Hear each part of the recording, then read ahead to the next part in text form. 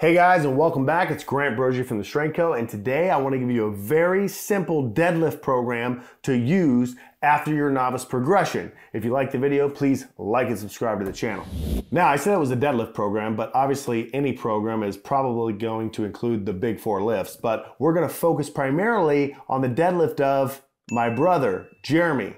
While I could technically use anyone, this video is also going to tell you the message that you can get through the skull of your 41-year-old older brother. Jeremy started lifting with us last year, January of 2022. He worked with Coach Connor online and he did exactly what we told him. He ran the starting strength novice linear progression. If you have no idea what we're talking about, watch that video. From about January to June, he trained with Connor exclusively using our online training platform, and then he kind of got to the end of that novice progression. Connor put him on some type of advanced schedule. He flew out to California for my wedding, and when he got back to the East Coast back in August, his schedule changed and I started programming him. For July and August, I'm on a very simple, kind of advanced novice program, getting him back after his week off or so. Remember, that means that from January to August, he only missed 1 week. And when I say 1 week, I think he missed like 2 workouts and that was it. That's the important part, consistency. After ramping him back up for a bit, in September, I put him on a program that he has since been PRing his deadlift non-stop, literally to this day. And when I say to this day, I say literally today. So I'm gonna show you his program and hopefully you can implement it and you can PR your deadlift. Well, actually he's PR'd his deadlift, his squat, his bench, and his press,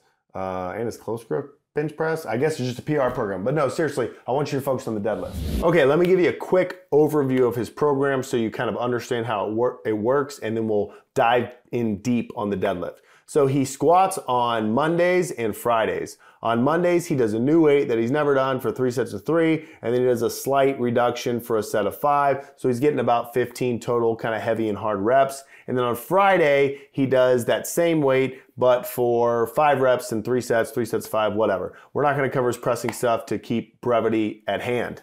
So what I want you to see that I did with him is I took his deadlift and I put him on like a 5-3-1 sort of program. So on the first week, he deadlifts 285 for 5, then he does a back off set. He's not squatting on this day just because he doesn't have time and his schedule and his goals. Second week, he goes to 315 and he does 2 triples. So 315 by 3 by 2. And then the third week, he goes and hits a top single.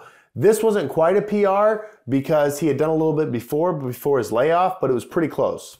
So from here we go to week 4 and he does 295 by 4. Actually a 10-pound jump from his 5 rep week 3 weeks ago, but that bar had been moving fast. I was able to watch it and I knew he could take more. He does his back off set, then he deadlifts again, 325 by 3 by 2, then he hits a single. The single went up by 5, he does a back off set. On and on it goes. In a second, we'll go down to the end of the program, seeing where he's at now, how long he was able to run it, but I want to give you a little bit of theory about why and how this works. So on this type of program, we're kind of keeping the overall volume the same. On week 1 of kind of the 3-week cycle that repeats, he does 10 total reps, does a top set and then a back off set. On week 2, he actually does a little bit more. He does like 11 reps because he hits 2 triples and then a back off set. And then on week 3, sometimes he does a little bit less, sometimes he does about the same, but maybe he hits 2 singles, maybe he hits 3, and then he hits a back off set. But what I like about it is that he's constantly exposed to new weights. This is beneficial for a few reasons. One, dealing with heavy loads is what you have to do to get stronger. Can you run 5s for a really long time and then come in and PR? Absolutely. But there is a mental aspect that starts to come into play. And for Jeremy, him hitting that top set or that top single every 3rd week, when he came back to the next week where it was a heavier set of 5, he was like, hey, I just did this last week. I can totally handle this. So heavy set of 5 week 1, second week, maybe 2 sets of 3, third week, a top single. Why do I say maybe on the second week? Because maybe you're having a bad day and you have to do doubles. Or maybe you can hit 3 sets of 3. There's a little bit of variable that's there, but we want to be somewhere in the 2 to 3 rep range where it's hard and it's heavy, but you get it done. And then the 1 rep week, maybe it's a PR if you're brand new intermediate like Jeremy, or maybe it's just a heavy single and it's not a PR. But either way, it should be slow and it should be hard. So back to the screen, here we are. January 4th.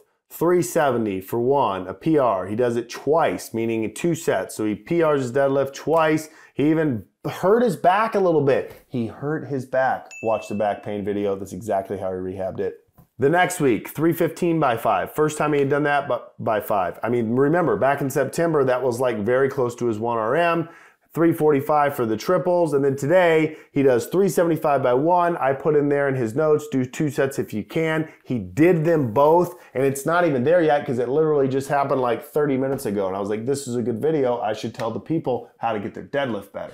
So this program, squat on Monday and Friday, get it? And deadlift on Wednesdays. Alternate 5, 3, 1 on your 1 days. If you can only hit 1 rep, maybe that's the case. If you can do 2 sets of 1, great. If you do 3 sets of 1, great. Play with it a little bit. This is where a coach can help you. But if you're doing it on your own, try it. Pick weights where you're dealing with new loads. So your 1 rep on week 1 should be somewhere near kind of your 1RM. If you're actually a late novice, early intermediate, this will work. Again, someone helping you pick these weights can help. But that's what my brother did, and it worked. And because he's my brother and my older brother, I have to play a little soundbite and show you a little video just so you know that, yeah, you know, they don't always listen.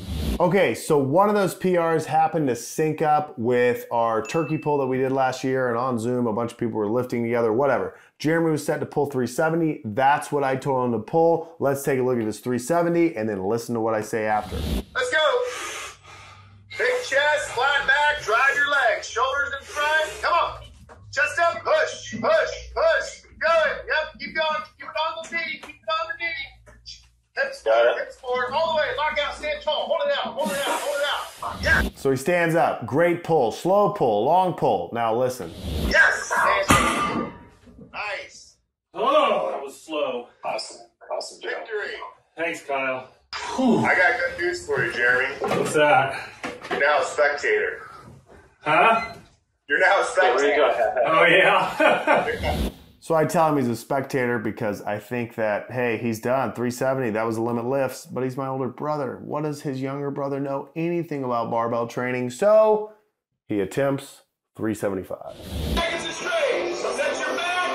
Drive the legs. 1, 2, 3. Good. All right, that's fine. I told him it wasn't there. He didn't want to listen. Anyway, try the program. 5, 3, 1 on your deadlift. 3 by 3 squats on Monday. 5 by 3 squats on Friday. Alternate those. Go up in weight. Hit some PRs. If you like the video, please like and subscribe to the channel. We'll see you next time.